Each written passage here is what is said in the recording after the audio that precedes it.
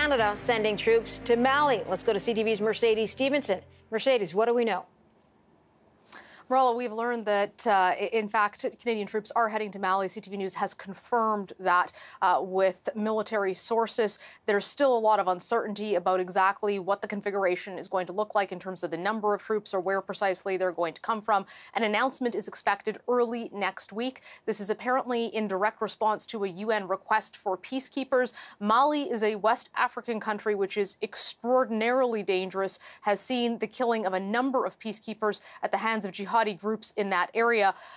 Canada has been working in neighboring Niger for a number of years now, trying to capacity build against terrorism in Africa. But Mali has been somewhere that there's been significant concerns about. It looks like what Canada is going to be sending will be some helicopters and some support crew for that.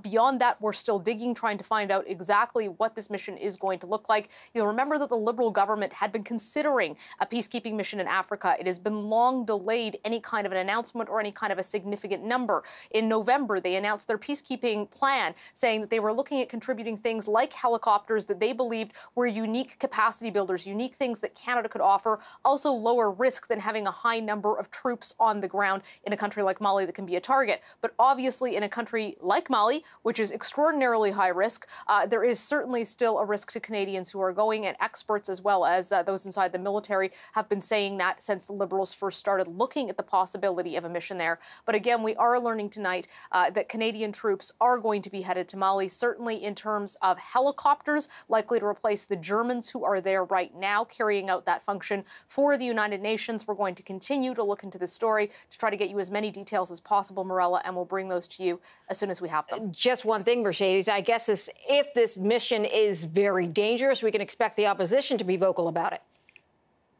I would expect that certainly you will hear from the opposition on this, in particular because of the history of peacekeepers in Mali and the danger that that particular country poses to peacekeepers. There's a number of African countries with UN missions that are quite dangerous, but Mali is certainly seen as being very, very high up on that list. Large areas that are completely lawless, a number of jihadi groups that operate there, and a specific targeting of peacekeepers in the past. Mercedes Stephenson with that breaking news out of Ottawa. Thanks for that. You're welcome.